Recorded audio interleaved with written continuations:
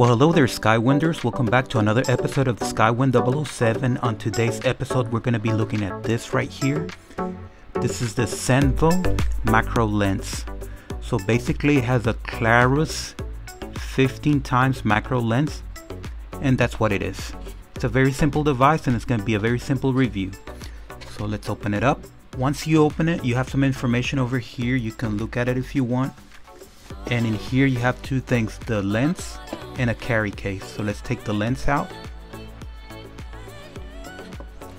And you have this sponge. And then you have the carry case. So before we look at the lens, Xenvo. So in here we have a few things. So this is the mount right here. A strap, which I don't think I need. And a cleaning cloth, which I do need. And over here we have a charging cable.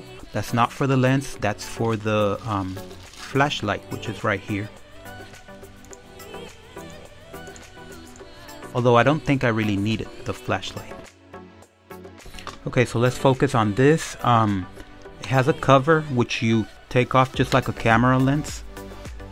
Take that off like that, and the lens is revealed. On the back you take this off,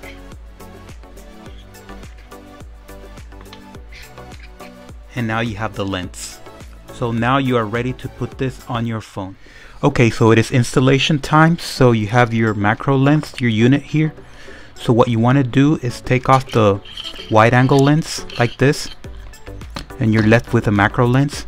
Take off the other cap and then install it on the mount and screw it in, and then you're gonna align it to your main lens, to your main camera. On this phone is the one on the top. If this was an iPhone, it would be the one on iPhone 13, it would be the one on the bottom. So you're just gonna align it like that. You can see through it, and just make sure that the camera is centered. And now you are ready to use it. Okay, so let's do a comparison with and without. So without the lens, without the macro lens, let's see how far we can go in.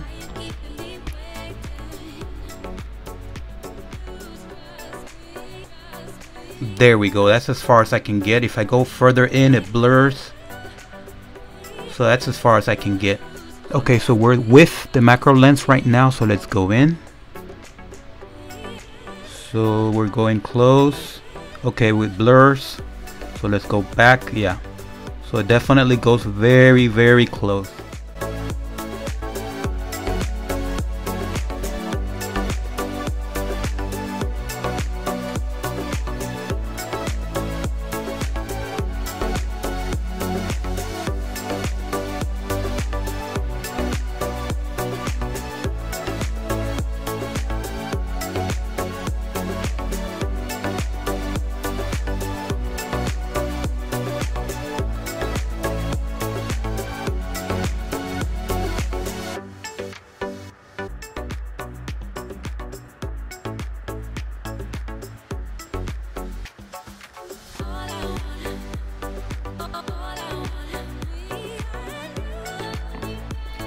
Okay folks, so we have reached the end of this review, and overall this is absolutely perfect.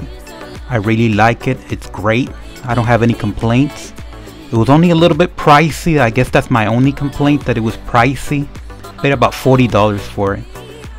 So it's absolutely excellent if you know how to use it. If you don't know how to use it, you might be disappointed. For example, if you use the wide angle lens, if you connect it and you leave it on, if you forget to take this off, it's not going to work out. Well, it's going to work out, but just a little bit. So remember, whenever you use it as a macro lens, you have to take this off. Right there, take that off and just use this part. Connect it to the stand and mount it on the phone. So be careful before you return this if it's not working out. Now, of course, there's the wide angle lens, which I didn't talk about because I'm not interested in it. And the listing did say macro lens. It didn't say anything about a wide angle lens. I don't need it.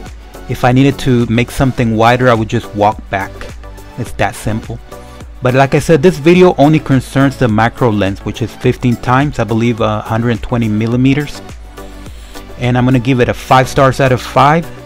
So thank you for watching, subscribe, and thumbs up.